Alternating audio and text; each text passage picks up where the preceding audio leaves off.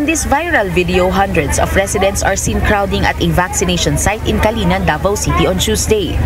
Many of them said that they lined up as early as 5 a.m., but the queue became disorganized.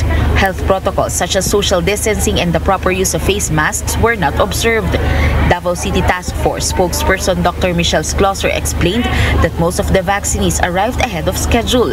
However, many became impatient, which resulted in a commotion. Ang ato ang paabuton is katong kung kanus agyud mag-open ang ato ang vaccination site kasi po kung schedule ninyo anang adlaw na definitely po matagaan gid mo basta mo adto lang mo atong specified time nga open ang vaccination site.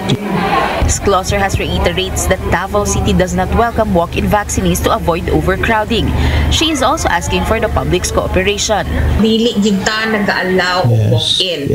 Katong mga naka-schedule anang adlaw na sir, again, ma-serve gid mo. We do not allow walk-in. Because of the incident, situation in Davao City's vaccination sites are now slowly improving. The Davao City LGU has put up additional vaccination sites to inoculate more residents.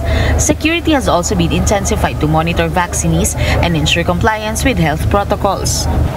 Wala jud mi naglisod kay dali lang man mi nakapila nya sayo pud mi naganhi.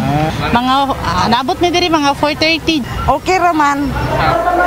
As of Thursday, some 500,000 residents have received their first COVID vaccine doses, while 284,000 have completed the 2 shots. For News 5, Jem Avancenia, we are One News.